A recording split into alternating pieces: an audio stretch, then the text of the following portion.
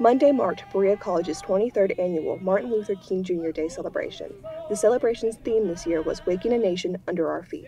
For each year, the college invites faculty, staff, students, and community members to march alongside one another to the First Christian Church in Berea.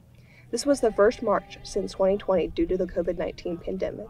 The college's Carter G. Woodson Center for Interracial Education hosted an entire day of fellowship, musical performances, and keynote speakers honoring Dr. King's life and legacy. This is Molly Parsons for Berea College Marketing and Communications.